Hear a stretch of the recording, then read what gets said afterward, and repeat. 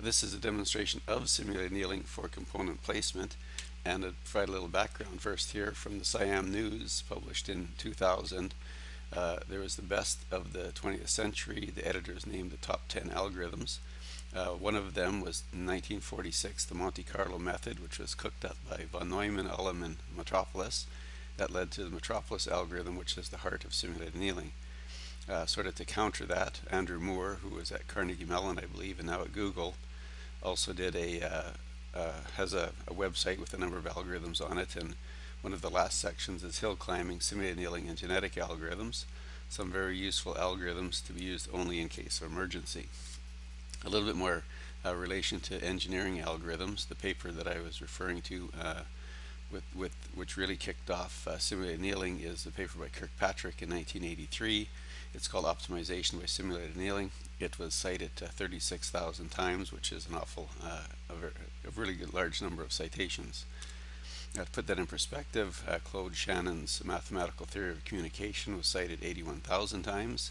Dijkstra's shortest path algorithm was cited 16,500 times, and Albert Einstein's on the electromagnetics of moving bodies was cited 900 times. That's the paper where E equals mc squared is first presented, and basically the takeaway there is Albert should have cited a few people himself if he wanted to get a few more citations.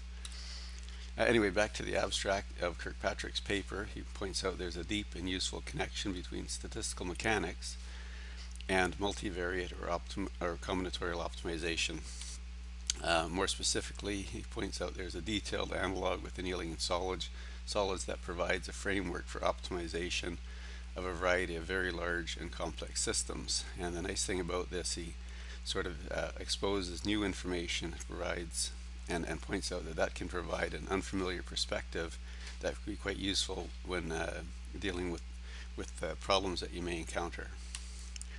Back to the example from the Kirkpatrick paper, the problem is specified with a knowledge of n interconnected components. Each component is of equal size, so the objective is to split the components into two equal sized compartments while minimizing the number of interconnects between the boxes. More specifically or formally, the objective function is to minimize the cost of the interconnect between two groups of components while trying to maintain an equal number of components in each set. Now what I'm going to do is I'm going to just flip over to the Netlogo demonstration, where what I have here is I have two sets of components. It's obviously a graph. There's ones on the left hand side and ones on the right hand side, and this is the interconnect between them. This is just set up in a simple random graph, although it really wouldn't matter too much. And what I'll do first is demonstrate an approach where greed is used to solve the problem. And the greedy approach is one which is basically just a gradient descent algorithm where anytime a perturbation is made to the graph and it improves the solution, it's accepted, otherwise it's rejected.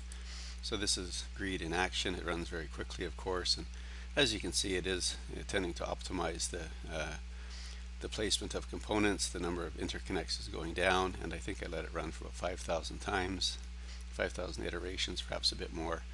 And at the end of the day, it comes out to about 36 interconnects between the two groups of components. Set this again in a simple random fashion and use simulated annealing. And you'll see that characteristic of simulated annealing, it's accepting a lot of worse moves, and there's lots of variation in the solutions that are being generated.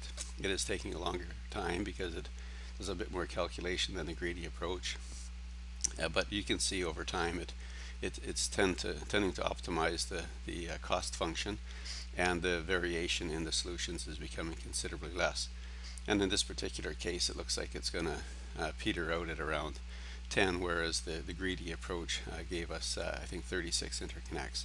And there's the final result in the layout with respect to simulated annealing, and you can see it did a slightly better job than greed did, and all in all, relatively impressive. And I should point out that this was done in Netlogo, and it's a very useful tool for doing these types of quick simulations for demonstrations.